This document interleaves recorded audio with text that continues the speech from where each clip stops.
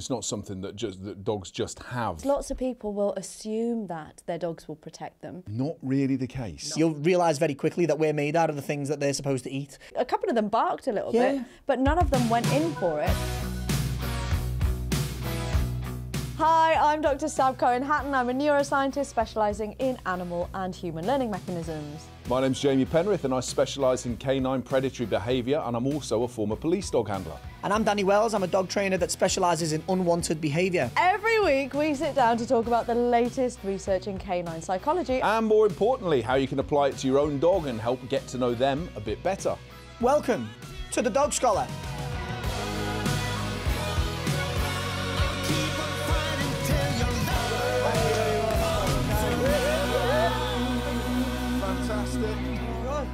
Let's go, Johnny.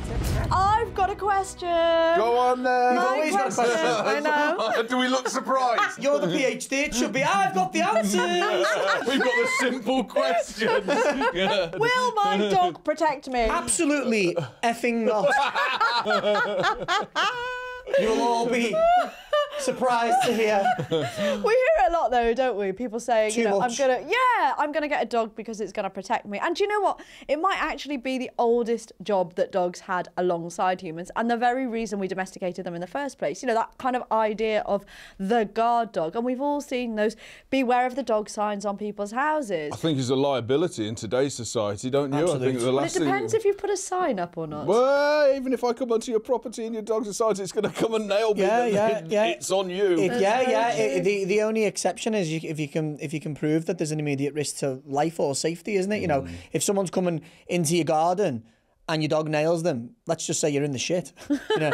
However, if they climb through your bedroom window at night equipped with a machete and a balaclava and your dog does them in, feel free to go run a bath while your dog's on them. You know what I mean? But do you know what? That's a really interesting point, because how would the dog differentiate between those two circumstances? What about people that haven't trained their dog? Well, their dogs ain't doing just nothing. generally, yeah. There you go, episode over. Yeah. I think it's a real sort of like reflection of society. Do you know what I mean? Because you said I'm people that I've worked with before where, you know, a dog may have snapped at somebody or acted aggressively, protectively of them, if you like, towards people. And I said, you know, if that was the 1960s, 1970s, you'd give the dog a bone for that. Nowadays, the whole way that society and law and everything looks at dogs and the behaviour of dogs, I think we've pushed ourselves forward to a stage beyond dogs' ability to keep up with us, you know what I mean? And so now natural behaviours and things that we would have previously, you know, sought and wished to see more of are detrimental. Yeah. You know, in certain situations, it can look like your dog's attempting to protect you, but the vast majority of the time, 9 out of 10, your dog's self-preservating, your dog's nervous, it's unsure, it wants to create space. Now, if you're in a situation where, you know, so there's an immediate risk to your life and your dog does have a little cheeky bite, that is not protecting you. People who intend to cause you harm or, you know, have an agenda where they intend to, you know, profit lucratively, if your dog gives them a nip, they're going to put that dog under pressure. And when I say that, I mean, they're going to kick your dog, they're going to assault your dog.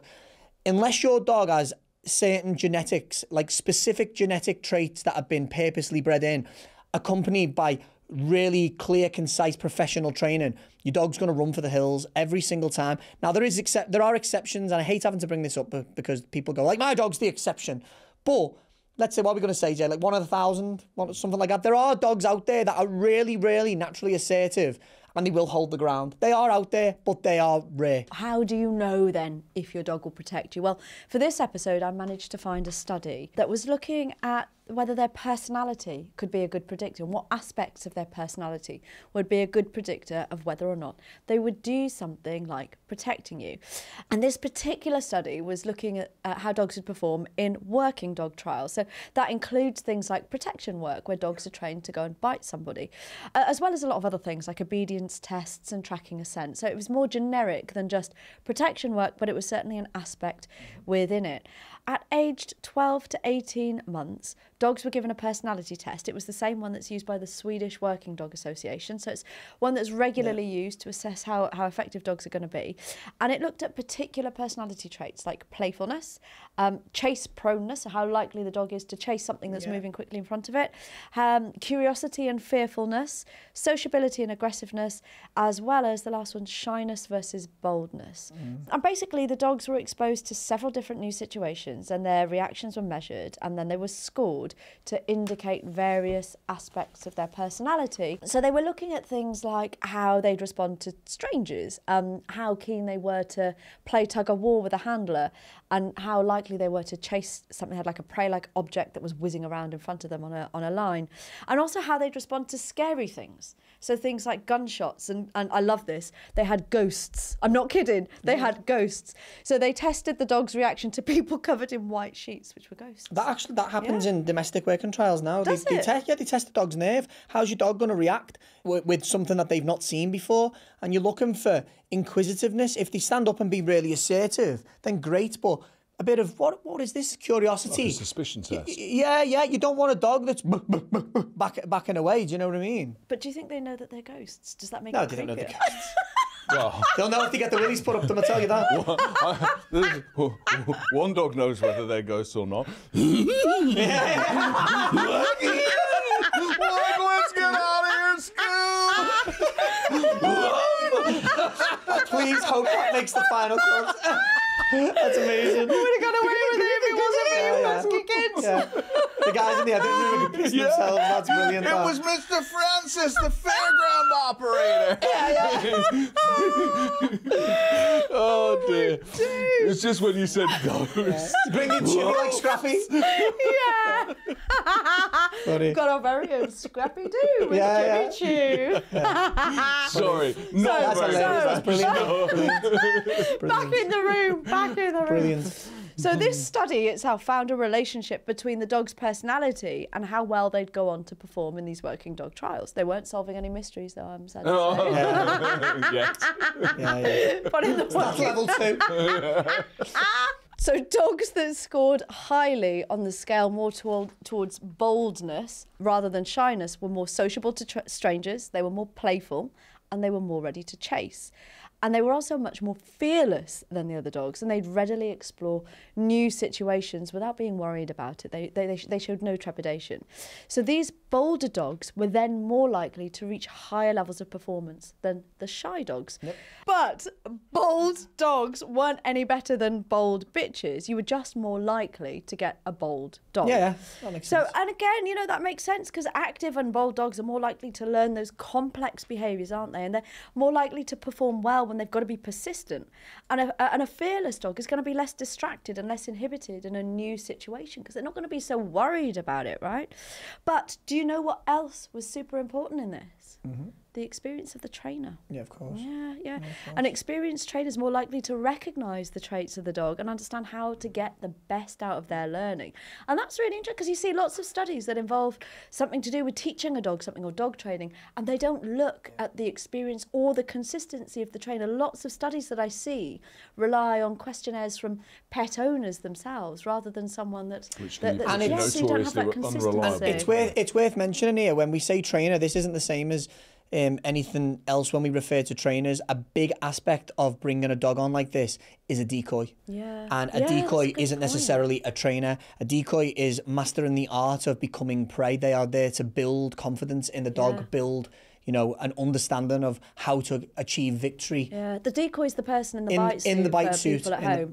yeah, so they're the ones that essentially stand in front They're of the the dog artist and the that dogs moulds this run and jump this and behaviour. Jump onto them and bite their kind of big protective bite suit. Like And there's a lot more to it. There's a lot more to So- it than people realise. You know, you can give dogs unpleasant experiences by being a poor decoy. We have a term called blocking a dog. Obviously, you've heard of this, Jamie. So blocking a dog is when a dog's running at you, you need to convert forward motion into circular motion to avoid any injuries. So as the dog comes in, you absorb the dog, you spin it off, and you're taking away the impact. So it's not just psychology, it's physics. Yeah, it really you get is. the full It really, science really is. experience Sure, yeah. here on the Dog You walk the Scholar. dog through and you cause any sorts of neck injuries, you know, really, really excessively driven dogs will just blank out any sort of pain and keep going again. But, you know, they're usually not great for like personal protection and things because they're too much in drive.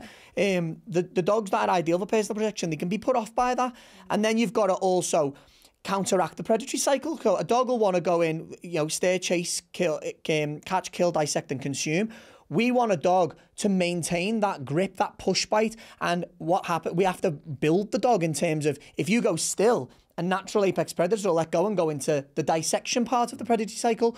You can lay as still as you want for our protection dogs. They'll keep pushing and holding the whole time. And that it's an art. It really is. It's an art that people don't appreciate, isn't it, Jamie? And it's not something that dogs just have, No, is it? it's You know, not. it's not something It's not. because I've got a particular breed or because I Yeah. think they're a hard-looking dog, that they are a hard-looking dog and they will possess those And It's a all really them good traits point. are the very, very start of it. Or them traits don't dictate whether this end result of will your dog keep push grip and will it hold, will it take pressure? They're just a good guide of what I'm going to start working with. Yeah. But many dogs you'll see, they'll go, top trainers who do these top working trials, they'll go through many dogs before they find the one that they'll trial. Yeah, and I mean, this is great because lots of people will assume that their dogs will protect them. But what this is showing is that dogs definitely need the right kind of personality 100%. to protect a And person. training. And they also need the right kind of training for Absolutely. it. Yeah. A dog that is naturally doing this sort of thing is a liability. If you've got that dog, you know, you might feel great that the dog's doing it, but chances are you've got a dog with behavioural problems and he's very bold to be in a family home, you know what I mean? You know, there is this feeling that people will think, oh, because I've got this type of breed or whatever. Yeah, that I've they got an will, Alsatian, it's gonna protect they've me. got that. They've got those attributes because they're used for certain purposes or whatever. But you'll know yourself, you know, a lot of the time for a decent working dog, even if you've got the genetics right, even if you bred, you know, where purpose breeding programs exist to actually try and create or reproduce, if you replicate working qualities, just like with any other, us included. You know, you've got the right parentage just because you've got the right exposure when you're a young age, just because you're in the right hands, just because you go through the right training, doesn't mean that as you unfold as the adult form that you're necessarily going to have all of the attributes and all of the qualities required. So a lot of people pay a lot of money for what they, you know, would hope would turn out to be, or what they're told would be a decent personal protection dog. You'll know that better than me. Yeah, and unfortunately, a lot of people pay a lot more than a lot of money for dogs that are not suitable to do the job. What's And, a lot more than a lot of money? Well, let's say like your top level like personal protection dog, you're talking between 7 and 10 grand. Some of them are selling them for 60-odd thousand pounds. And they're not going to do the job. They're just not going to do the job. Any kennels that have got 50 dogs that are ready to go into homes to be personal protection dogs, they're just not that common. It's very, very difficult. Yeah. It's very difficult to get a dog that ticks all the boxes, especially for personal protection. And I guess they've got to maintain that training then as well. Yeah, of course they have. And then you've got different levels of dog. Like you know, my dog Logan, he's great for working trials. He's hard as a coffin nail.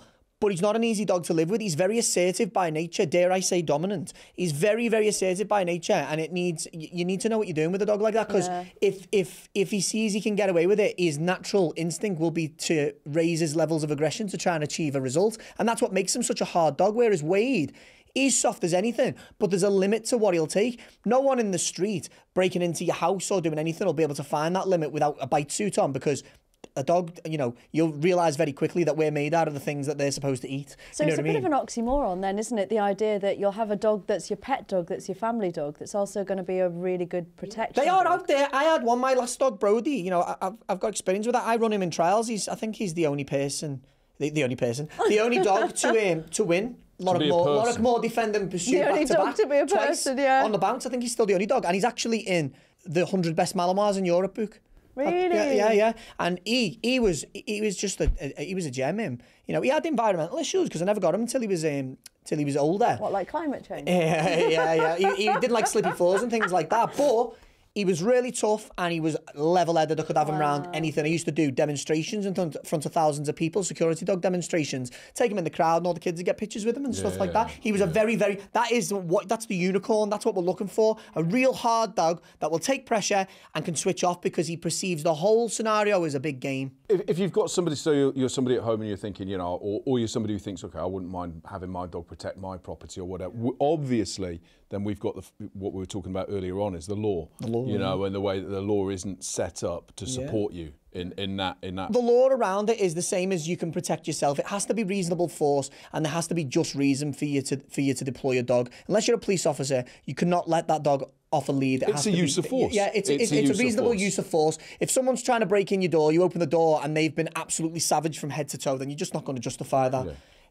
If someone's trying to get through your house, they manage to get in, your dog detains them, and as soon as the situation's resolved, you take the dog off, you phone the police. Well, that's a reasonable use of force. Right. Most people aren't about that life. You don't need a protection dog. So what else could we consider instead? We can consider having an emergency action plan in case things happen. Strategies in place. We can have house alarms. We can have rock doors that can't be kicked any easy. We can advanced alarm systems. I mean, CCTV systems now are all over the place. You can have as many cameras as you like around your property. You can even get them that wire straight into the police. Absolutely.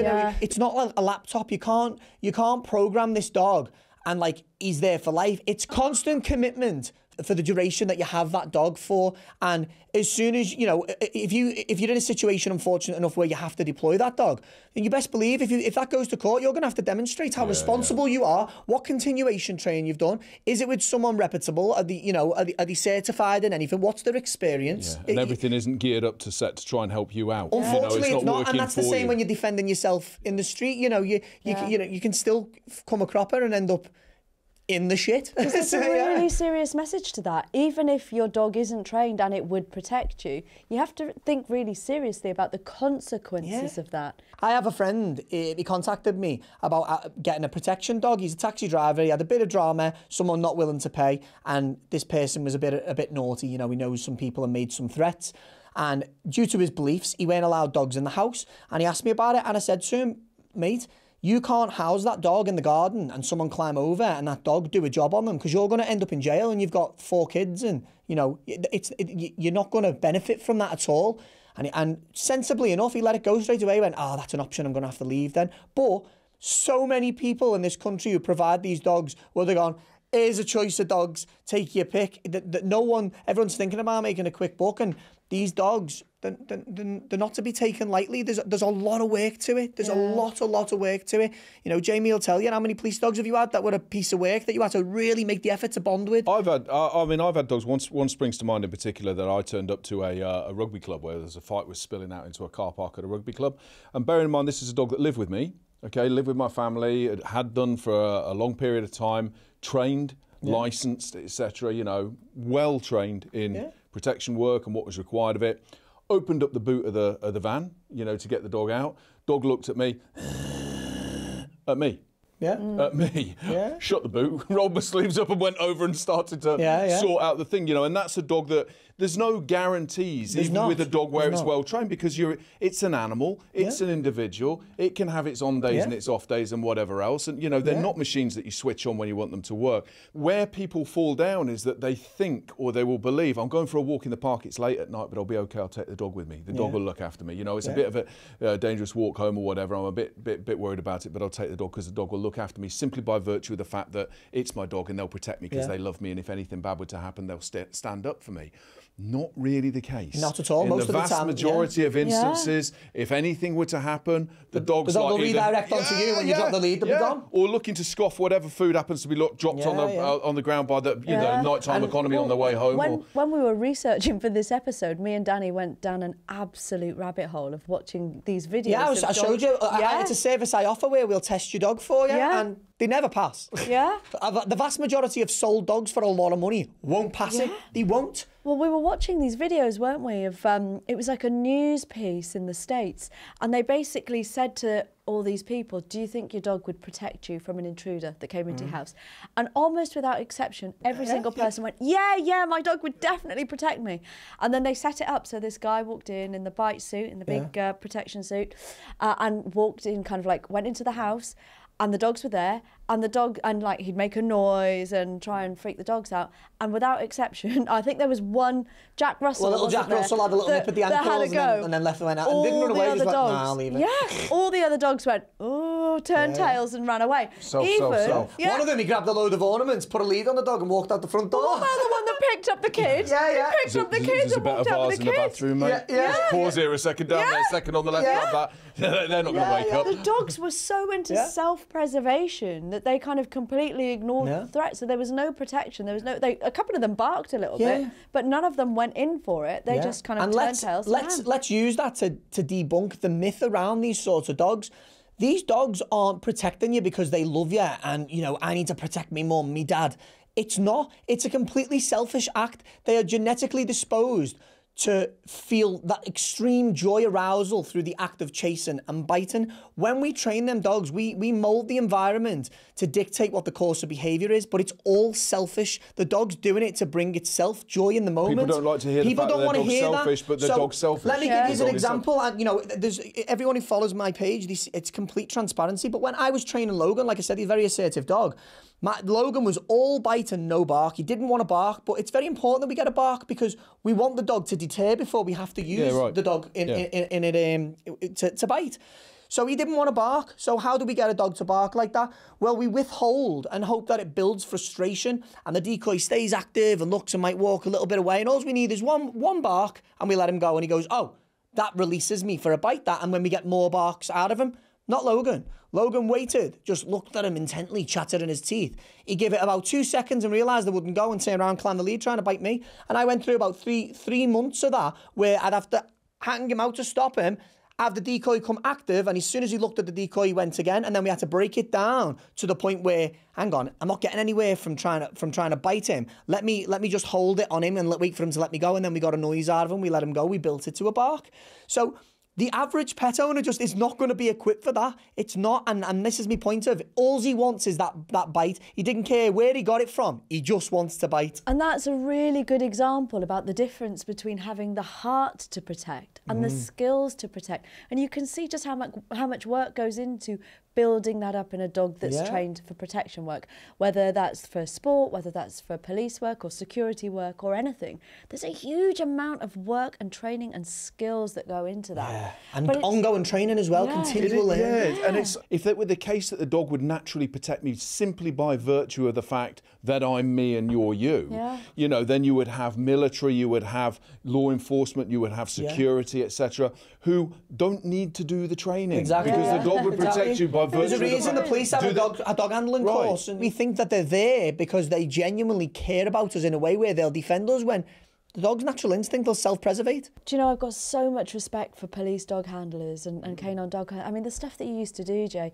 to be able to take a dog and teach it that, and be able to teach that dog then how to generalise that into the wider world to keep those skills. That's just phenomenal, isn't it? A lot of that depends on the dog. It depends on the dog. Like you said, that you have to have those qualities within the dog. You know, just I've been at football matches where you know, crowds are coming out, and so you've got this what ought to be a perceived threat of chanting fans coming forward, challenging police officers, and you have a line of police dogs there. Now you'll see this in a lot of footage. If you look, I remember seeing it in Belgium. Following a terror attack in Belgium where a couple of the dogs there. You cannot guarantee what the dog will do. And I've been there alongside guys where somebody's dog is there going like that, doing exactly what, and you think, thank goodness that I've got you at the end of the lead here, and it's a real deterrent. And you've got the other one where someone's having to go, watch him, watch, and the dog's sort of like looking round and giving calming signals about this life. Switched off. And that's a liability, you know, because you've got to get an officer killed. Right, and not just the officer, but the members of the public, the officers there to protect. But I think the key point here is that despite how much you love your dog and how much your dog loves you, it's never going to be under that obligation to protect you, so don't assume it will. No. Some really great points here. We'll be right back after the break with some practical tips and some great listener questions.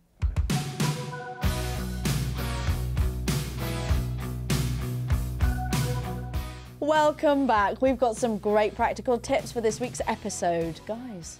The first practical tip is, if you're really, really serious about wanting a dog like this, it can't just be, I need this dog to protect me. It can't be. You have to be, I want to be involved. I want to train this dog full time, hopefully compete with this dog in such and such. That's going to be the safest attitude to have, to guarantee that you're going to dedicate the time that's necessary to a dog like this. Also, do not just jump in and buy this sort of dog. Find reputable clubs, visit them for long periods of time. Ask if there's dogs that you can handle. Ask if you can, you know, be in the bite suit and see what it's about. See if you ask questions to people around. What's it like living with this dog? What bloodline is this dog? And see if there's any traits that you like in that dog and compared to this dog. Because some of them, do your research. Do your research. Yes, some of the lines for these dogs, the bits of kit. You've got to be on it. You know what I mean? I can read about quantum physics right now.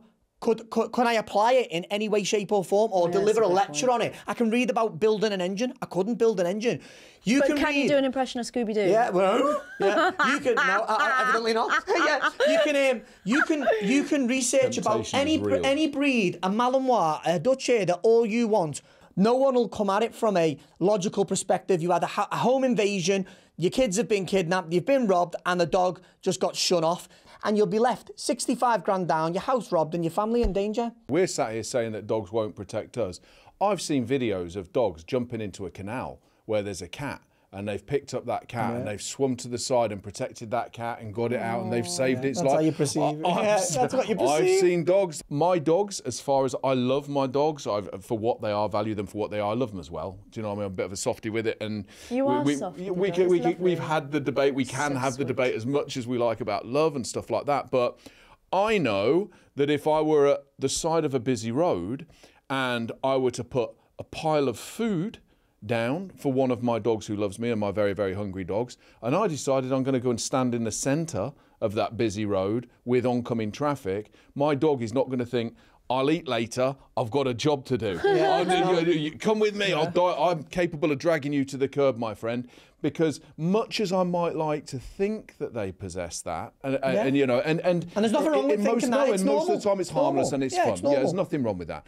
But the reality of it is, nobody would really stand and say, yes, that is what a dog would do. Most dogs soil yourselves, and all I'd say is, don't let your ego ruin your carpet. Yeah. Not a bad saying. Yeah. The majority of people that are saying my dog will protect me, they haven't even got an appropriate breed that's been selectively bred for this job. They've got Chihuahuas and Staffordshire Bull Terriers and things like that. It can be nasty, aren't you? You're in a house with young children. Someone comes bulldozing through that door, and your kid's in the way. Chances are your kid's going to get bitten while that dog tries to make it for the door. All kinds of service dogs do an incredible job, but none of them are necessarily going to do that innately. So you take the search and rescue dogs that we have, none of them are going to kind of naturally go in and search and rescue people. They've got to be trained for that. Well, it's like a big game. There's no lassie they dog get a reward sort of. at the end of doing the thing that they've been trained to do. There was edits there. The reality of it is, Lassie didn't go to the vicar down the road to get help. Lassie pissed off after a squirrel. You know what I mean? That's exactly what Lassie did. You know what I mean? It's lovely to think, and it makes great cinema, but do you know there's a cartoon? There's a cartoon. I won't say the name of the cartoon because I don't want to advertise it. But my kids and I, as an adult, like laugh at it because it's got a bit of sort of like adult humour in this cartoon thing. But there was a clip in it where this lad had a dog. Found this dog and decided it was the best dog in the world ever. And he got stuck down this well along with his friends. And they said, "What are we going to do? What are we going to do?" He said, "Don't worry. You remember we got the dog. We got the dog outside." So he calls out to the dog and says, "Send help," like this. And he's looking out to see what the dog is doing. And he says, "Oh, he's running for help." And there's all this majestic music as this dog's running off. And then he goes, "Oh, he's got an itch. Oh, he's chewing a stick. Oh, he's tired. He's lying down." And I just thought that's brilliant because it is so reflective of reality. It is brilliant. But I mean, that's the million-dollar question, isn't it? If there was a single simple test that you could run to decide whether that puppy is going to be a really good working dog, well, that would make life so easy, wouldn't it? Yeah, but unfortunately, there's just not genetics working in a weird and wonderful way. Is that baby going to be a physicist? I've had so many strong puppies, and as they've matured, I just see weakness in them, and they're not suitable. And I've had dogs where I think, a bit low in drive. Logan was a bit of a pudding when he was a puppy. I was like, I'm not sure. And all of a sudden, at maturity, I was like, oh, bloody hell, be careful what you wish for. Do you know what I mean? Yeah. Genetics work in a weird and wonderful way, and we can always have like a roundabout understanding of what we're going to get, but we're never going to conquer it, are we? It's just so complex. It is. Well, even when the dogs end up on police dog handling courses, like you were saying, Jay, there's a good lot of them that don't graduate. Failure rate's incredible. The failure rate's incredible. Either pre, initial course, during initial course, or post. Less so. The further on the dog goes, then less so the failure rate. But certainly having the acquired attributes or required attributes to be able to complete that course and to be able to protect, you know, and Prison dogs are even harder to get yeah. through. Prison dogs, they fail that landing test all the time. You might have a brilliant dog, really bold, holds its ground, gives a good bark, will engage. You put it on the landing, and it's nervous, it can't do it. I've yeah. had it. I've had loads of them since. Yeah. I had an operational dog that I actually worked, and I worked him through it. Had to work him through it because there was nothing else available at the time, you know. Slippy fours catch them out as well. Exactly that. Slippy fours catch them out. And you'd come across, and it's like, yeah, boulders, but screech, tippy, clitty, clatty, clitty, clatty. You know, Sounds like me in a pair of shoes. Because the surface. That dog is there to save an officer's life. That dog is there so that policeman or policewoman goes home to their children, and if needs be, that dog has to give its life to make sure that a human life is saved. And we're seeing a lot of videos hitting YouTube where police dogs fail to engage, and it's not acceptable. It's where society is influencing in the wrong areas. We're putting officers' lives at risk. And I would say, you know, from being outside of that now, yeah. you know, that the impact, that social belief, if you like, that the dog shouldn't be put in harm's way, you know, that we shouldn't be using animals in that way, you know, for human gains. I mean, come on. Yeah. You know, we're talking about protecting people, we're talking about protecting animals, we're talking about protecting, maintaining order, all sorts of things. These dogs live, and I will say this to anybody who's watching and for anybody who's listening, these dogs live phenomenal lives. Phenomenal lives. It'd be like having your private health care, it'd be like having your absolute, you know, your own chauffeur, it's like having your own exercise guru, it's like having your own chef who ensures that you get the best food at all times. Somebody's meeting your absolute personal trainer, needs exercise plan. Yeah. And I am 110% welfare focused in everything I do, in everything that I support, in everything I represent. And I would not be representing and supporting dogs in those situations if I could not say from experience, from direct experience, you know, not from what I think, that they have a phenomenal life. Let's go to the questions. I hear we've got some really good questions. Okay, let me see what we've got. Whenever we go on a long car journey to visit our relatives, our dog stands up when we're a few roads away. How does she know when we are near? Is that because someone goes, nearly there? Yeah. Are we there yet? Here we are. Nanny's house is just a few more down the road. Oh, is it? I think we need a bit more context to that. You don't know what's going on. You know, that might just be what you're perceiving, but the dog might have done that 15 times along the journey. You know, we don't really know what we're. And if it's a dog that has there. been, you could also say that if it's a dog that's done the journey several times over, and it learns the actual turns that start to lead to, why not? It could even be something as simple as there's a hump in the road or a pothole. Right, something specific. Or they hit a 20-mile-an-hour zone before they get there. There could be a load of reasons. We need a little bit more specifics. I suppose the question is, you could do quite a nifty experiment with this, because you could do several journeys to several different locations and see if the dog repeatedly does it. And if it's standing up consistently, then you can assume, I think quite safely, that the dog is standing up because it knows it's nearing its destination. Whereas if it's only in on some routes, then it might be something specific about or on route. repeated journeys. So if you developed a history of going from A to B, we'd be grateful if you'd try that and give us an email and see how you're getting on. Question 2. Yeah. How much of my dog's personality is training, and how much of it is just that dog?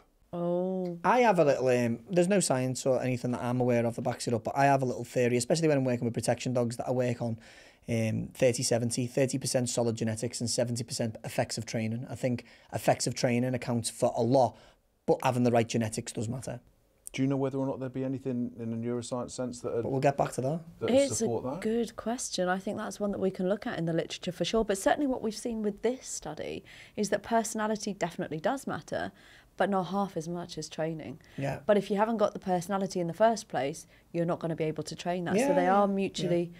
And then again, there's certain traits that are going to be really prevalent. If you've got a young puppy that is absolutely petrified, chances are that's genetic nerve, and that puppy's never going to be bold and confident in different environments. You're going to struggle to generalise behaviour, especially environmental effects. I'd want to know how you see the difference between just that dog and personality. Yeah. Do you know what I mean? So if you take training out, what is... If you're just leaving that your dog to just run around the garden every day and there's a load of balls there and it's high drive, then you're going to create a personality that's not favourable in a household. I don't think you can train a temperament. I don't think you can train an individuality, an individual nature. I think you can harness it. I think you can sort of like manage it, control it. Nurture. Because it's never just one or the other. It's always how genetics are interacting with the environment, how the environment is then interacting with the genetics. There's so much interconnection between the two that it's really difficult to say, you know, whether it is the dog or whether it's, you know, the training that it's had. Is it nature or is it nurture? But it's always the interaction between the two.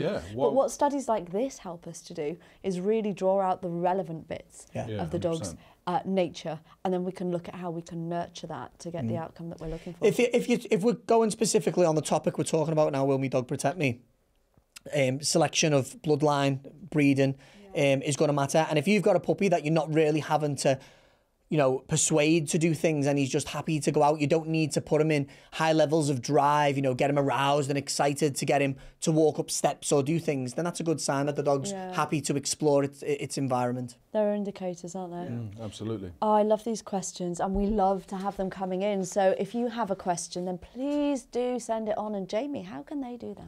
At Dog Scholar Podcast is how you can find us on our social media, or alternatively, you can email us podcast@thedogscholar.com. Talking of things we love hearing, I love hearing dog icks. What are dog icks? I forgot about them. Yeah. Don't forget about the icks. Yeah. They were your idea. These were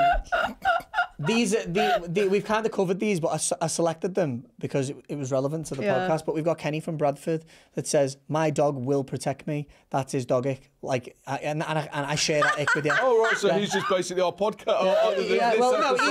He's saying it's an ick that he sees people say that. Yeah. Just answer that. We've covered that. Yeah. It's really frustrating.